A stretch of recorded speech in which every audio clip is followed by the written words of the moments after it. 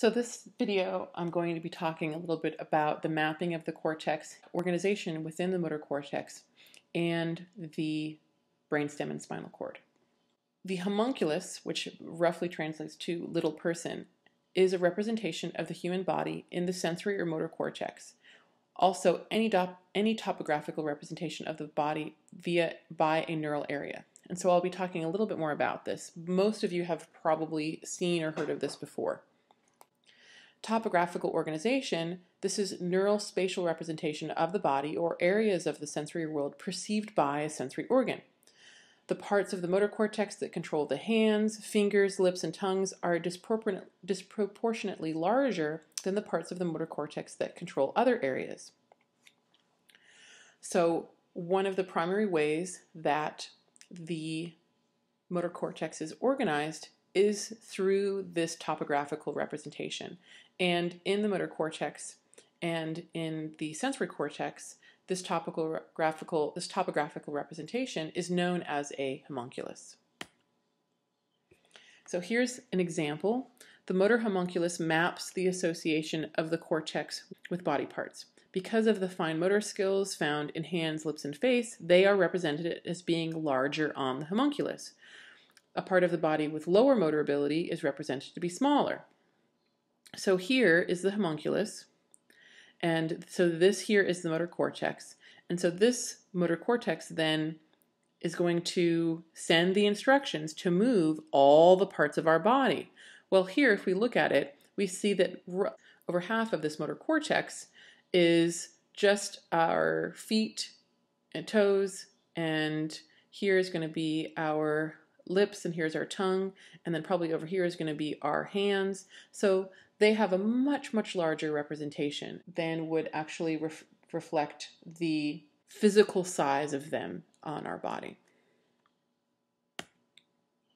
So if we were to translate the homunculus in our motor cortex to an actual representation of a physical person, so these distortions illustrate the fact that the extensive areas of the motor cortex allow precise regulation of the hands, fingers, lips, and tongues.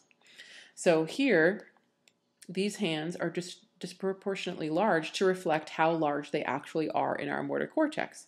And the same thing goes here for the lips and tongues.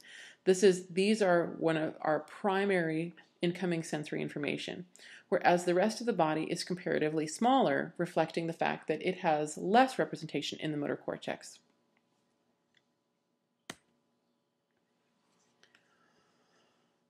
So now we've talked about this movement organization within the motor cortex, and now we're going to be moving down to how the motor cortex is organized, or motor information is organized as it exits the brain.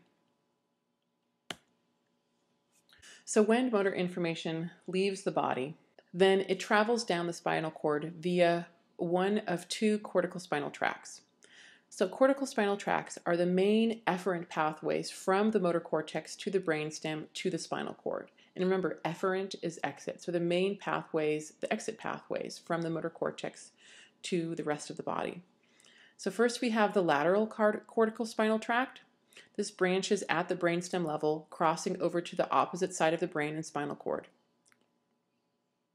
So the lateral corticospinal tract moves the digits and limbs on the opposite side of the body, because remember, our brain is organized contralaterally. The ventral corticospinal tract remains on the same side of the brain and the spinal cord. It moves the muscles of the midline body, the trunk, on the same side of the body. So our arms are controlled by opposite, but then our actual trunk muscles, then in terms of bending, at our midpoint, are leaning over to the side, this is controlled by muscles on the same side of the body. And here you can see these two corticospinal tracts. So we have the neurons that start here in the motor cortex, and their axons extend down. And here then they split off. Okay, so we have the lateral corticospinal tract, and we have the ventral corticospinal tract. And this ventral is called ventral because it's on the ventral, the underside of the spine. And this here lateral, it's more again, lateral is on the outside.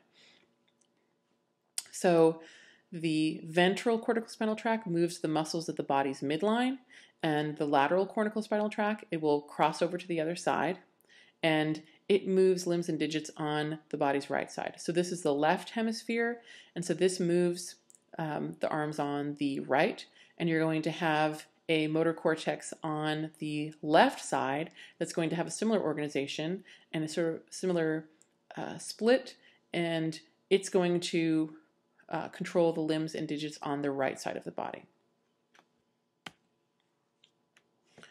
Corticospinal tracts originate in the neocortex and terminate in the spinal cord. Within the spinal cord, the corticospinal fibers make synaptic connections with both interneurons and motor neurons. Motor neurons carry all nervous system commands out to the muscles. So here you start to see some of the higher order organization. So we have neurons in the motor cortex whose axons travel all the way down into the spinal cord, and there they end and they make connections with other neurons. These other neurons are known as interneurons and motor neurons, and they're going to continue to pass this motor information on to the muscles. And that passing of information onto the muscles, that's what we'll be learning about in this next video.